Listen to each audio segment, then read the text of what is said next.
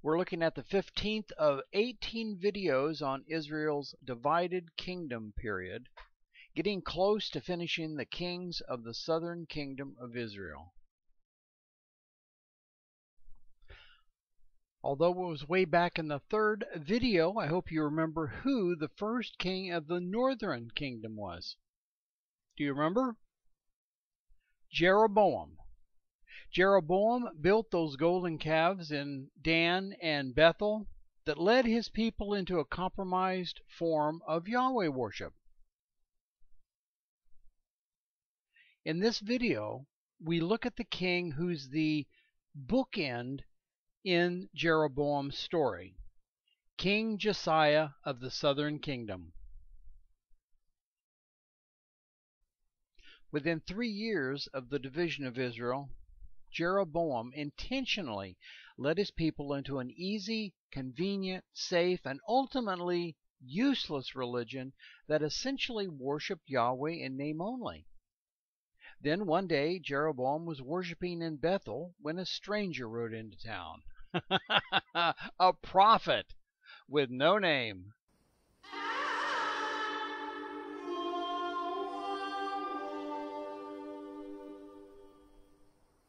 O altar, altar!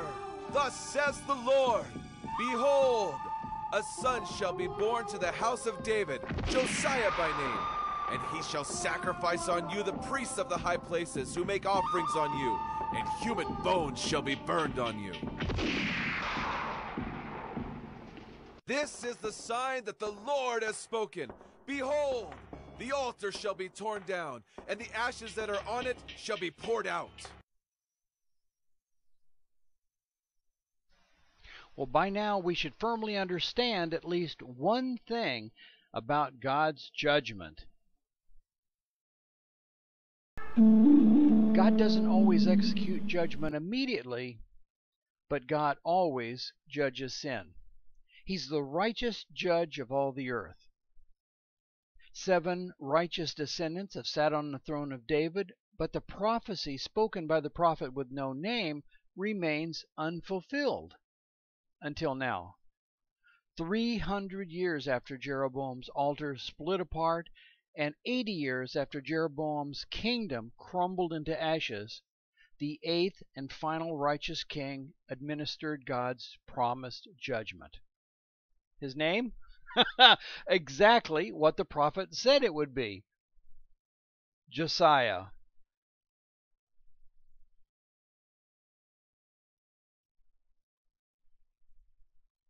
He did what was right in the eyes of the Lord, and walked in the ways of David his father, and he did not turn aside to the right hand or to the left. For in the 8th year of his reign, while he was yet a boy, he began to seek the God of David his father. Well, his name means healed by Jehovah, or Jehovah will support. He became king when he was 8 years old, so let's see. 8 years plus 8 more makes him 16 years old, barely old enough to drive when he began earnestly seeking the Lord. Josiah reigned 31 years and stands foremost among all the kings of Judah for his unwavering loyalty to Yahweh. Before him there was no king like him, who turned to the Lord with all his heart, and with all his soul, and with all his might, according to all the law of Moses. Nor did any like him arise after him. He distinguished himself by repairing the temple, implementing a spiritual revival, and beginning a war of extermination against idolatry, which was essentially Judah's state religion for the past 70 years. At the age of 18, he launched sweeping religious reforms, probably the most well-documented reforms in the entire Bible. And the king went up to the house of the Lord, and with him all the men of Judah and all the inhabitants of Jerusalem, and the priests and the prophets, all the people, both small and great. And he read in their hearing all the words of the book of the covenant that had been found in the house of the Lord. And the king stood by the pillar and made a covenant before the Lord, to walk after the Lord, and to keep his commandments and his testimonies and his statutes, with all his heart and all his soul, to perform the words of this covenant that were written in this book. And all the people joined in the covenant. And the king commanded Hilkiah the high priest, and the priests of the second order, and the keepers of the threshold, to bring out of the temple of the Lord all the vessels made for Baal, for Asherah, and for all the host of heaven. He burned them outside Jerusalem in the fields of the Kidron, and carried their ashes to Bethel. And he deposed the priests whom the kings of Judah had ordained to make offerings in the high places, at the cities of Judah and around Jerusalem. Those also who burned incense to Baal, to the sun and the moon and the constellations, and all the host of the heavens. Moreover, Josiah put away the mediums and the necromancers, and the household gods and the idols, and all the abominations that were seen in the land of Judah and in Jerusalem. And in the 12th year he began to purge Judah and Jerusalem of the high places, the Asherim, and the carved and the metal images. When he was 20 years old, he began purging Judah of idolatry. He eliminated the evil practices that had been instituted by kings Manasseh and Ammon. He deposed and probably executed the priests of Baal. He outlawed magic and sorcery. He destroyed the altars and high places, and pagan images were hacked to pieces. He scattered the broken pieces over the graves of those who had sacrificed to them, and he burned the bones of the priests on their own altars.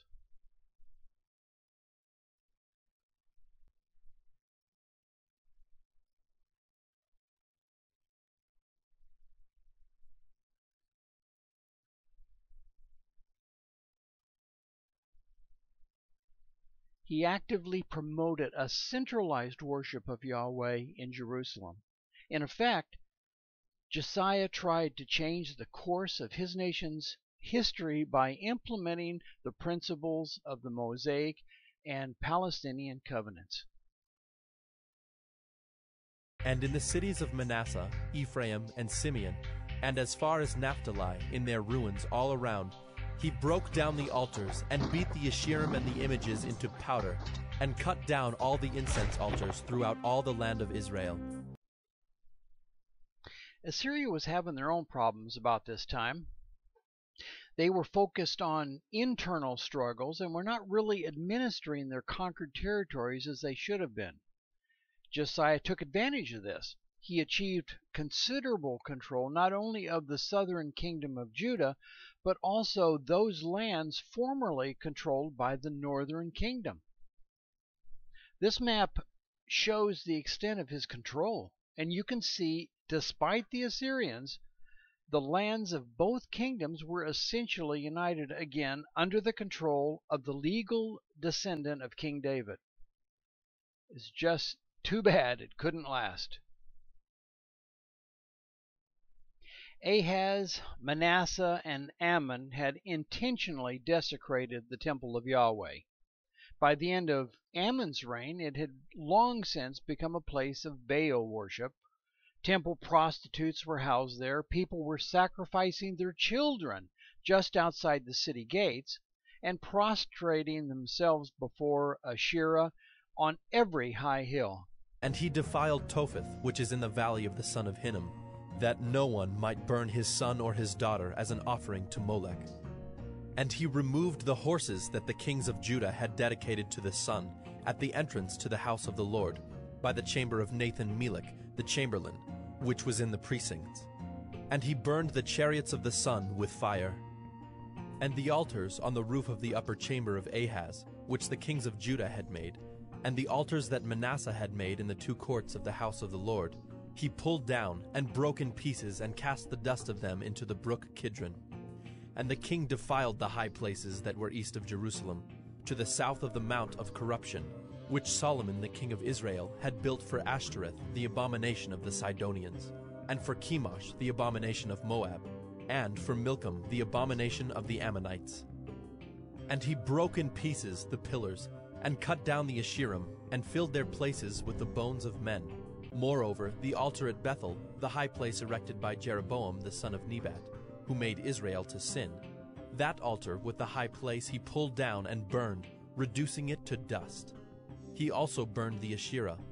And as Josiah turned, he saw the tombs there on the mount.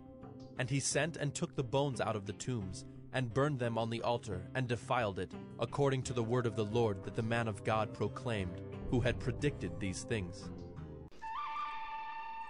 And Josiah removed all the shrines also of the high places that were in the cities of Samaria, which kings of Israel had made, provoking the Lord to anger.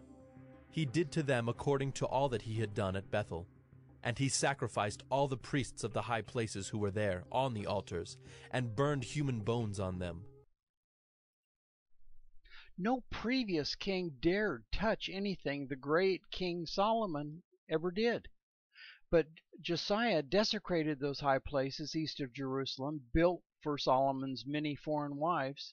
He smashed the sacred stones, he burned the wood, and covered the sites with human bones.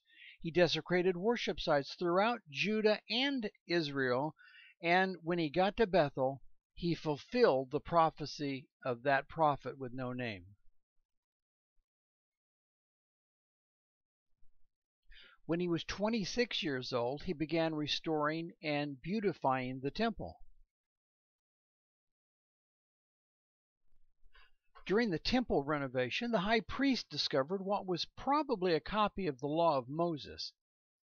Now, it was very common for people to bury books in buildings under construction, and there's even some evidence one Assyrian king wanted to tear down a temple someplace else just to see if he could find any ancient books hidden inside. Well, this book was not just laying around somewhere. They probably had to knock out a wall to find it hidden inside. When they read the book, Josiah became alarmed and tore his robes. What do you think he was so upset? Well, he knew that Judah had disobeyed God and was going to bear the consequences. Hilkiah the priest has given me a book. And Shaphan read it before the king. When the king heard the words of the book of the law, he tore his clothes. And the king commanded Hilkiah the priest, and Ahikam the son of Shaphan, and Achbor the son of Micaiah, and Shaphan the secretary, and Isaiah the king's servant, saying, Go, inquire of the Lord for me, and for the people, and for all Judah, concerning the words of this book that has been found. For great is the wrath of the Lord that is kindled against us, because our fathers have not obeyed the words of this book to do according to all that is written concerning us. So Hilkiah the priest, and Ahikam, and Achbor, and Shaphan, and Isaiah went to Huldah the prophetess, the wife of Shallum the son of Tikvah, son of Harhas, keeper of the wardrobe. Now she lived in Jerusalem in the 2nd quarter. And they talked with her. And she said to them, Thus says the Lord, the God of Israel, Tell the man who sent you to me, Thus says the Lord, Behold, I will bring disaster upon this place and upon its inhabitants, all the words of the book that the king of Judah has read, because they have forsaken me and have made offerings to other gods, that they might provoke me to anger with all the work of their hands. Therefore my wrath will be kindled against this place, and it will not be quenched. But to the king of Judah, who sent you to inquire of the Lord, thus shall you say to him, Thus says the Lord, the God of Israel, regarding the words that you have heard. Because your heart was penitent, and you humbled yourself before the Lord, when you heard how I spoke against this place and against its inhabitants, that they should become a desolation and a curse, and you have torn your clothes and wept before me, I also have heard you, declares the Lord. Therefore, behold, I will gather you to your fathers, and you shall be gathered to your grave in peace, and your eyes shall not see all the disaster that I will bring upon this place. And they brought back word to the king. I think Josiah was reading from the book of Deuteronomy. And when he got to the part where God says, if you do this, then I'll do this. But if you do that, I'll have to do something you won't like. He knew the people had betrayed their God, and he knew what the consequences were that awaited them. 10 tribes had already been hauled off, just as Moses had predicted. Josiah was looking around thinking, Judah's going to go any day now. Now, what would you do in a place like that? Remember, when the Lord declares disaster on Nineveh, Jonah was tickled pink just to sit and watch it happen. They deserved it, right? Well, when the Lord gave the bad news to Jehoshaphat, he thought, well, at least it won't happen to me. But again, Josiah was different. He wanted to do anything in his power to prevent it, or at least delay the inevitable. Hey, if the Lord would postpone judgment until after Hezekiah died because he repented, what would happen if the entire nation repented? Josiah immediately gathered all the people and led them in a renewal of their covenant with Yahweh. Perhaps, just perhaps, God would extend mercy once again. Slaughter the Passover lamb, and consecrate yourselves, and prepare for your brothers, to do according to the word of the Lord by Moses. Then Josiah contributed to the lay people as Passover offerings for all who were present, lambs and young goats from the flock, to the number of 30,000 and 3,000 bulls. These were from the king's possessions. And his officials contributed willingly to the people, to the priests, and to the Levites. Hilkiah, Zechariah, and Jehiel, the chief officers of the house of God, gave to the priests for the Passover offerings 2,600 Passover lambs and 300 bulls. Conaniah also, and Shemaiah and Nethanel his brothers, and Hashabiah and Jeiel and Jozabad, the chiefs of the Levites, gave to the Levites for the Passover offerings 5,000 lambs and young goats, and 500 bulls. When the service had been prepared for, the priests stood in their place, and the Levites in their divisions, according to the king's command. And they slaughtered the Passover lamb, and the priests threw the blood that they received from them, while the Levites flayed the sacrifices. And they set aside the burnt offerings that they might distribute them, according to the groupings of the fathers' houses of the lay people, to offer to the Lord, as it is written in the book of Moses. And so they did with the bulls. And they roasted the Passover lamb with fire, according to the rule. And they boiled the holy offerings in pots, in cauldrons, and in pans, and carried them quickly to all the lay people. And afterward they prepared for themselves and for the priests, because the priests, the sons of Aaron, were offering the burnt offerings and the fat parts until night. So the Levites prepared for themselves and for the priests, the sons of Aaron. The singers, the sons of Asaph, were in their place according to the command of David, and Asaph and Heman and Jeduthun the king's seer. And the gatekeepers were at each gate. They did not need to depart from their service, for their brothers the Levites prepared for them. So all the service of the Lord was prepared that day to keep the Passover and to offer burnt offerings on the altar of the Lord, according to the command of King Josiah. And the people of Israel who were present kept the Passover at that time, and the feast of unleavened bread 7 days. No Passover like it had been kept in Israel since the days of Samuel the prophet.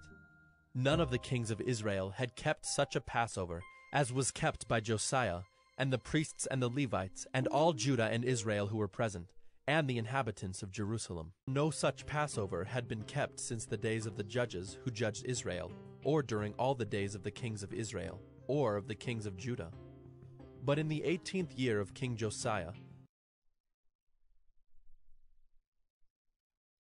in the 18th year of Josiah's reign, the Passover was celebrated with unusual magnificence and jubilation, just as in the days of Hezekiah. still the Lord did not turn from the burning of his great wrath, by which his anger was kindled against Judah, because of all the provocations with which Manasseh had provoked him. Nevertheless, the Lord turned not from the fierceness of his great wrath, which burned against Judah.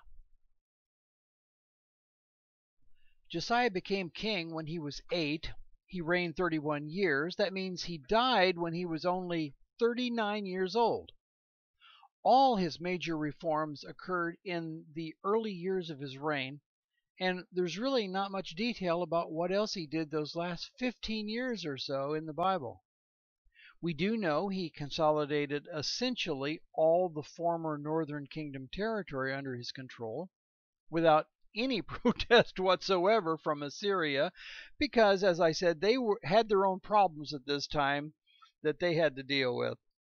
They were growing weaker from internal struggles while facing mounting attacks from external enemies who were only growing stronger. To make matters worse, King Ashurbanipal died in 627 BC and civil war broke out. The new Assyrian ruler, Sin-Sharishkan, was so seriously weakened by this turmoil that the Babylonians and Medes gained their independence in 626 BC without firing a shot. 8 years later, the Babylonians were pressing hard into Assyrian territory. Now, Egypt was still a vassal state of Assyria at this time, and the Pharaoh, whose name I won't even try to pronounce, feared this new Babylonian coalition even more than his now greatly weakened master and nemesis. He actually sent Egyptian troops to help defend Assyria from the Babylonians. Unfortunately, two has-been nations were no match for an up-and-coming world-class superpower. The ancient Assyrian capital of Ashur fell in 614 BC. In 612, only 2 years later, Nineveh fell and Sin-Sharishkan was killed. What remained of Assyrian and Egyptian forces fled westward to Haran, but another 2 years later, the Babylonians captured it too. They drove the survivors even further west across the Euphrates River. Well, just about the time the last remnants were crossing that Euphrates River, Pharaoh Necho came to power in 610 BC. Now he's really worried because what's left of the defenders, what's left of his troops that were sent, are heading his way with the massive Babylonian army right behind him.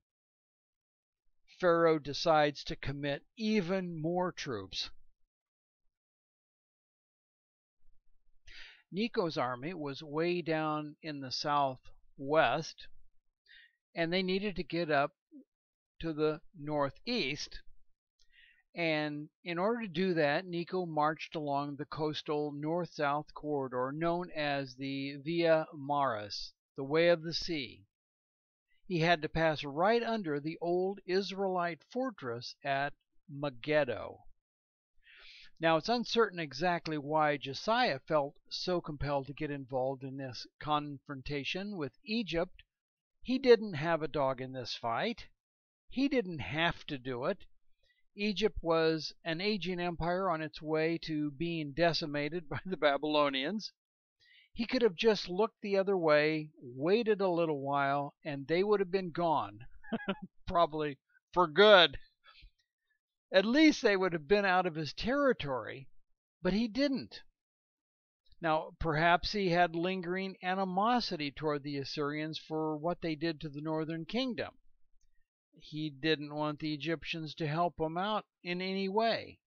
Or perhaps he felt obligated to help the Babylonians because it was increasingly obvious who was going to be the next world-dominating power. Maybe it was just because he was king and there was some foreign army marching across his lawn. Regardless of the reason, he engaged them in Jezreel. Necho, king of Egypt, went up to fight at Carchemish on the Euphrates, and Josiah went out to meet him. But he sent envoys to him, saying, "What have we to do with each other, King of Judah? I am not coming against you this day, but against the house with which I am at war. And God has commanded me to hurry. Cease opposing God, who is with me, lest he destroy you." Nevertheless, Josiah did not turn away from him. Josiah did not turn away from him, but disguised himself in order to fight with him. He did not listen to the words of Necho from the mouth of God, but came to fight in the plain of Megiddo. And the archers shot King Josiah. And the king said to his servants, "Take me away, for I am badly wounded." So his servants took him out of the chariot and carried him in his second chariot, and brought him to Jerusalem. And he died and was buried in the tombs of his fathers. Judah was soundly defeated. Josiah was killed, and although he went into the battlefield disguised, he was still fatally wounded by a random arrow. Can you remember any other king who went to war disguised but still got killed by a lucky shot? Ahab. There's no such thing as luck. Proverbs 16:33 says, "Man rolls the dice, but the Lord determines the outcome." Josiah's body was buried with highest honors, and Jeremiah even composed a funeral eulogy. The outburst of national grief was such that Zechariah later compared the grief of seeing the pierced Messiah in the last days to the heartbreak of Josiah's death on the plain of Megiddo. "And on that day I will seek to destroy all the nations that come against Jerusalem. And I will pour out on the house of David and the inhabitants of Jerusalem a spirit of grace and pleas for mercy, so that when they look on me, on him whom they have pierced, they shall mourn for him, as one mourns for an only child, and weep bitterly over him, as one weeps over a firstborn. On that day the mourning in Jerusalem will be as great as the mourning for Hadad Rimmon in the plain of Megiddo." Josiah's death had several consequences for Judah, none of them very good. The immediate result was the undermining of all of Josiah's religious reforms. The Palestinian covenant had said that obedience to God would bring blessings and long life. Yet probably the best king to reign since David, the king who had faithfully obeyed God in eliminating idolatry, restoring proper worship in Judah, was tragically struck down at a relatively young age, 39. Many may have questioned the validity of the Palestinian covenant or the viability of Yahweh worship altogether. In any case, Josiah's reforms lost steam after his death, and the nation returned to idolatry. The long-term effect was that the kingdom of Judah again came under control of Egypt. With Assyria out of the picture, waning Egypt was the only power left to seriously oppose the rising Babylonian Empire, and once again Judah is caught between two warring giants, and it looks like Judah is standing on the wrong side of the coming fight.